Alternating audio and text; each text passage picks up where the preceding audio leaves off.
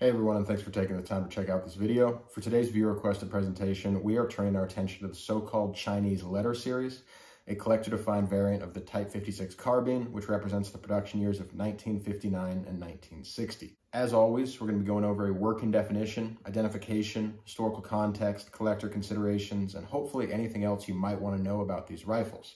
We aren't here to waste time today, so let's get right into it. At the most basic level, we need to have a working definition of what a so-called Chinese letter series Type 56 carbine is, so let's knock that out first. The variants we're describing today are military production Type 56 carbines produced at State Arsenal 296 in China during the years of 1959 and 1960. It's that simple. What's slightly less simple is identifying these things, so let's head that off next. Structurally, these things exhibit a distinct combination of mostly original Soviet SKS-45 features with some early transitional Chinese elements. For example, they will have long barrel lugs, blade bayonets, one-piece gas tubes, lightning cut bolt carriers, and milled trigger guards, all consistent with Soviet construction. When observed from a distance, our only immediate clue that these rifles are in fact Chinese is going to be the stock. Most but not all Chinese letter series stocks will be made of catalpa wood, which is easily distinguished from Soviet birch or laminate. More obviously still, the Chinese letter series rifles will exhibit a left side sling swivel, a distinctly Chinese feature introduced in 1958. When we look a little closer, we find that the receiver markings are ultimately what define the so-called letter series. After all, the colloquial term letter series is in fact referring to the unique serialization scheme of these rifles, which incorporates a single Latin letter prefix followed by a 4 to 5 digit numerical sequence. Now, as a quick note, there do seem to be a few rifles in which the letter actually breaks up the 5-digit sequence. So in other words, it goes numeral, letter, 4 numerals, but these aren't super common. Another way to phrase this would be that all Chinese letter series rifles have a serial number, which includes a Latin letter followed by 4 numerals. However, some Chinese letter series rifles include a 5th number, and the location of that 5th number relative to that original sequence can vary. By the way, these Latin letters can be any letter in the English alphabet other than Q or Z for a total of 24 possibilities. Given that these 24 characters seem to represent 24 total months of production, there would seem to be a high probability that letters A through L indicate 1959 production, whereas letters M through Y represent 1960. However, I have never seen this confirmed in primary source documentation. We know with absolute certainty that these letters correspond in 1959 and 1960, but if there's information beyond that, I haven't seen it. Now, as an additional quick note, please remember that many US importers added alphabetical prefixes and suffixes to Chinese rifles in order to comply with US federal law, so we need to make sure that we don't let these markings confuse us. The simple presence of a letter in a Chinese SKS serial number does not inherently make it a letter series. We really need to make sure we're meeting all of the criteria I am going over here. Another extremely important feature of the markings on the so-called letter series is that we will have a triangle 26 marking denoting manufactured State Arsenal 296. However, we will not have a 3-character Chinese language marking establishing a Type 56 model designation. Finally, particularly pedantic SKS enthusiasts, not unlike myself, may be interested to note that these rifles typically have much less Soviet-style inspection and assembly marks than earlier production examples like the so-called Ghosts. However, they often do have more than you might see on a mid-1960s or 1970s example. That said, understanding or recognizing these particular markings is almost never necessary from an identification perspective. In summary, when identifying a so-called letter series rifle, we are looking for an SKS pattern carbine in which the metal components conform to the late pattern Soviet SKS-45 design. However, the stock features the distinctly Chinese element of a side sling swivel. With these gross identifiers out of the way, our subtle confirmation elements come in the way of receiver markings, specifically a 4 to 5 digit numerical serial number with a Latin letter prefix. Finally, we need to see a triangle 26 marking, but no 3-character model designation. If your rifle fits all of these criteria, it's a so-called letter series. If it does not, something's wrong. The most immediate explanation, of course, is that it is not a letter series. However, there are a limited number of situations in which it could be a letter series which has been re-arsenaled, commercially rebuilt, or otherwise separated from its original components and remarked. So now that we've established what these things are and how you can identify them, let's talk about the history that these rifles connect us to and exactly how they fit into the larger story of the Chinese Type 56 carbine. There are a few really important elements to this, so I'll try to weave everything together as coherently as I can. The first thing we need to understand when dealing with the letter series is that they are a transitional link, and therefore they can really only be appreciated when you consider them in the context of what came before them and what came after. With that in mind, I personally break Chinese SKS production into 3 distinct eras. I'm sure I'll expand on this distinction in future videos, but for now, those eras are early, middle, and late, which I might alternatively call the Sino-Soviet era, the Golden Era, and the Commercial Era. I consider the so-called letter series rifles to be the last production variant of the early or Sino-Soviet era. I define this era as the period of time in which Chinese SKS production was collaborative in nature. That is to say, it was a collaborative effort with the Soviet Union. I go into great detail on the earliest days of Chinese Type 56 carbine production in my video on the so-called Ghost variant. And if you haven't seen that video or aren't otherwise familiar with that history, I highly recommend giving that a watch. I've got a link in the description of this video, which will jump you right to the section I'm talking about, which covers that history. As a greatly abbreviated summary, however, Chinese production of SKS pattern carbines was born out of a formal Soviet technology transfer, and the presence of Soviet advisors was so significant during the early days of production that even many of the indigenous Chinese workers were required to speak Russian. The very earliest Chinese production examples were essentially perfect clones of the late pattern Soviet SKS-45, and it took many years for the Chinese to take full control of production and develop the Type 56 carbine into the national icon that it would ultimately become. Therefore, it makes sense to me to distinguish between the early era, or the era best defined by Sino-Soviet collaboration, and the middle era, or the era best defined by complete nationalistic adoption of the platform. Once again, I consider the so-called letter series to be the final production variant of the early Sino-Soviet era. These rifles were made in 1959 and 1960, and 1961 saw a wide-reaching breakdown of political relations between the PRC and USSR, as well as, rather symbolically, the first appearance of Chinese language markings on the Type 56 carbine. One day I'll make a video which focuses just on that period, but for today, we're looking at what came immediately before. With all that context in mind, we can now apply a new level of appreciation and understanding for exactly what makes the letter series rifles so unique, which is the presence of a letter in the serial number. Viewers of my Ghost video will know that by the end of 1957, the Chinese had settled on a distinctly Chinese serialization scheme for the Type 56 carbine, which combined a representational date code with a production number. That system would ultimately be used for the vast majority of total production. What makes rifles made in 1959 and 1960 truly unique, however, is that for those 2 years, the Chinese temporarily backed away from this method. Now, I won't pretend like I have all the details, but I think that when we look at these rifles in context, a very likely narrative emerges. Block serialization using alphabetical prefixes, such as is seen on the letter rifles, is a distinctly European serialization method and was the dominant system used by the Soviet Union at this time. It's hard to imagine that the Chinese foray into this particular scheme was not Soviet-driven, or at least Soviet-influenced. The likely justification for this shift was that it does reduce the total number of characters which need to be stamped on the rifle. This might sound trivial to some, however, when we consider the ambitious scale of Chinese production and the fact that serial numbers are reproduced on multiple assemblies within a single rifle, we can appreciate that we're talking about eliminating tens of millions of stampings, and that's not insignificant. We also know that even after the Chinese reverted to their composite numerical serialization scheme, they would later drop a digit for this exact reason. So it seems reasonable enough that the Chinese could have been talked into that. Now, this still doesn't make perfect sense because even while experimenting with Russian-style serialization, the Chinese didn't drop superfluous digits the way Russians would. For example, if the Russians were making a production number 39, they would only use 2 digits to mark this, so alphabetical prefix 39. The Chinese, on the other hand, seemed to make sure that all 4 digits were present, marking 39 as alphabetical prefix 0039, which is odd.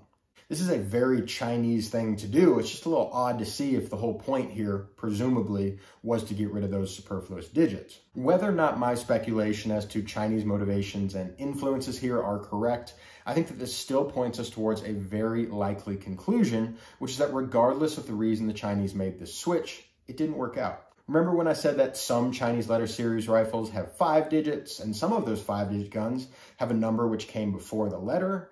Once again, I am speculating here, but I think there is a really good chance that these inconsistencies are exactly what they appear to be, which are inconsistencies.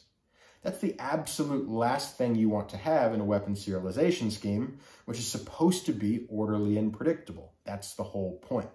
With all that in mind, I think that the most likely explanation here is that in 1959, the Russians talked the Chinese into adopting a Soviet-style serialization method, which for the first 2 years would consist of one alphabetical prefix and a 4-digit numerical serial number, and for all future years would incorporate a second alphabetical prefix, just as the Russians would have done. For whatever reason, however, possibly due to decreasing Russian oversight, this serialization scheme just didn't make sense to the Chinese technicians, especially when production blocks exceeded 10,000 units. Mistakes were made and recognized. By 1961, the Soviet presence was likely all but non-existent, and rather than try to work out the bugs they had developed in Soviet-style serialization, the Chinese just reverted to the distinctly Chinese serialization scheme, which they had adopted in 1957 and that they knew worked.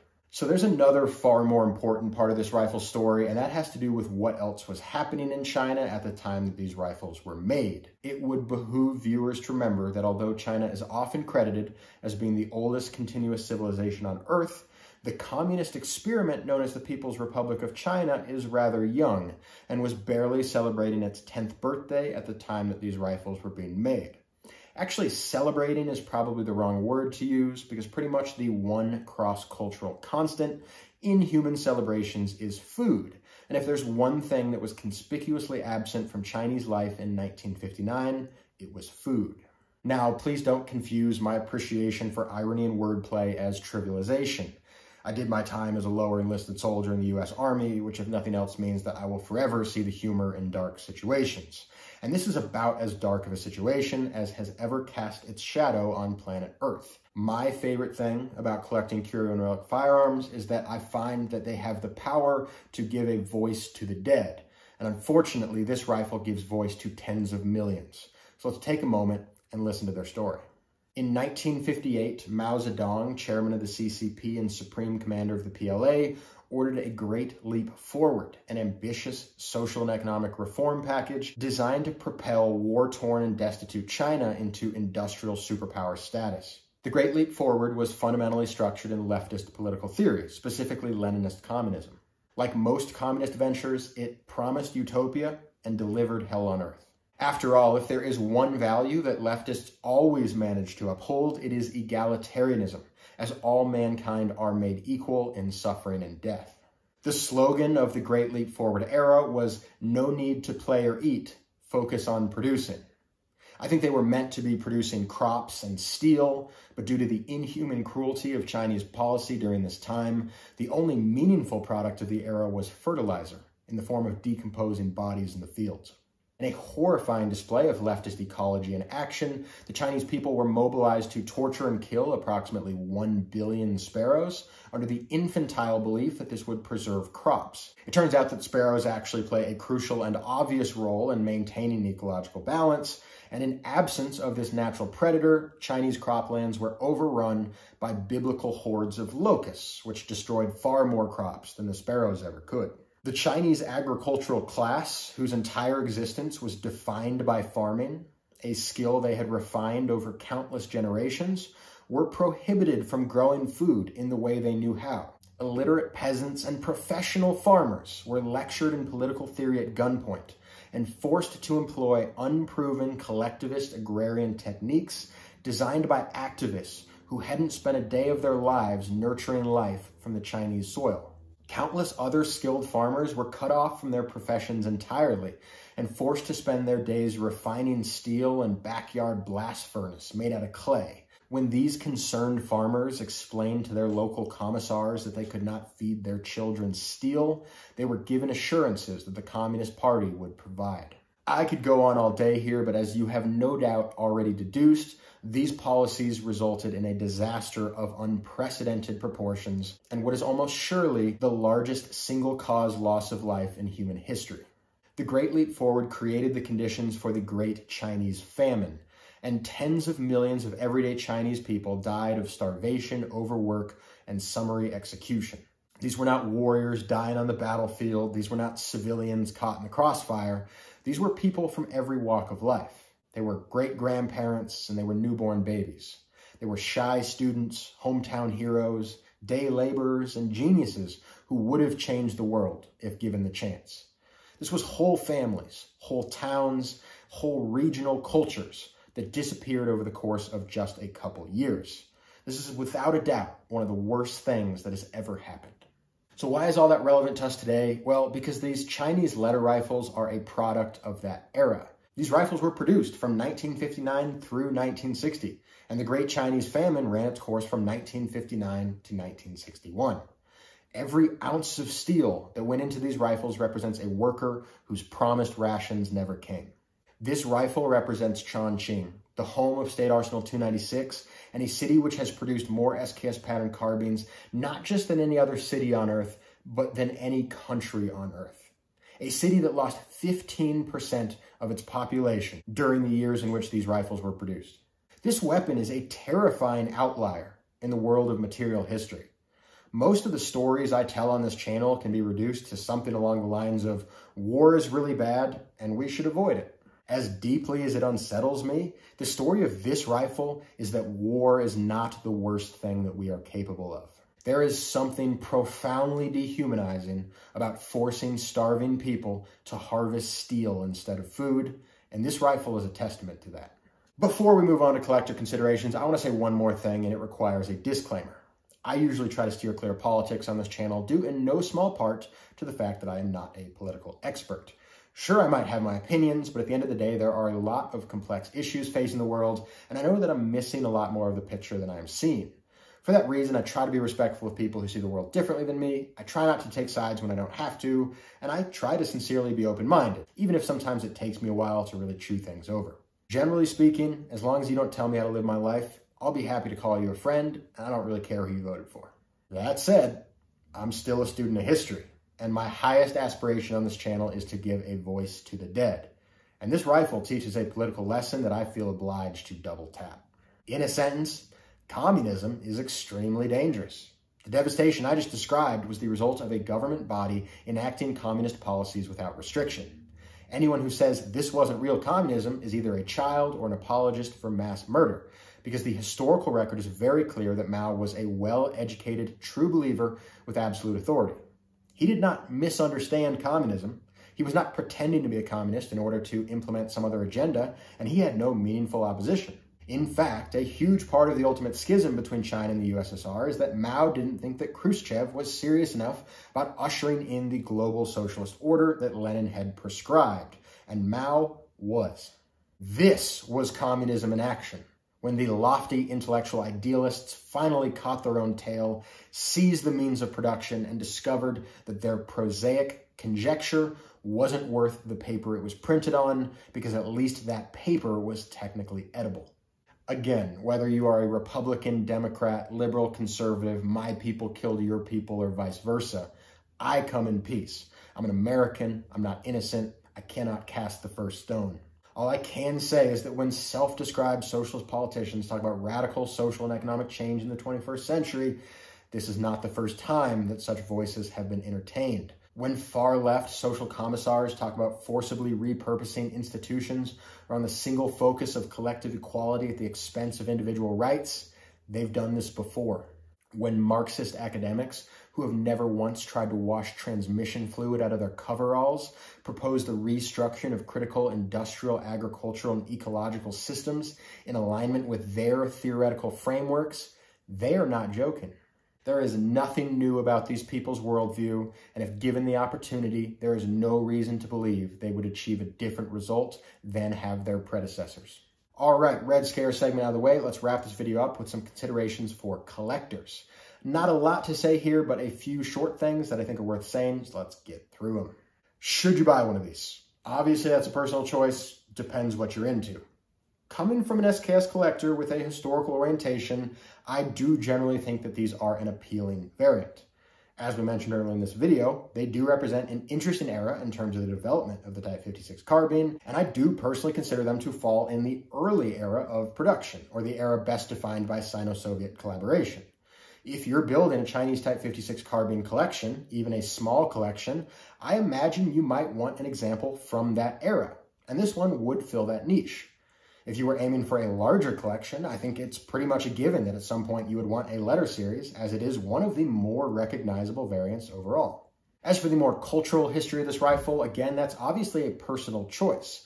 I lean towards the perspective that a healthy society should absolutely be wallpapered with reminders of our past mistakes, lest we forget. I'm vehemently opposed to tearing down monuments and reminders from our past, whether literally or metaphorically, as my general opinion is that if we aren't looking at our history, we're going to be living our history. And while I'm personally prepared for either, I greatly prefer the former.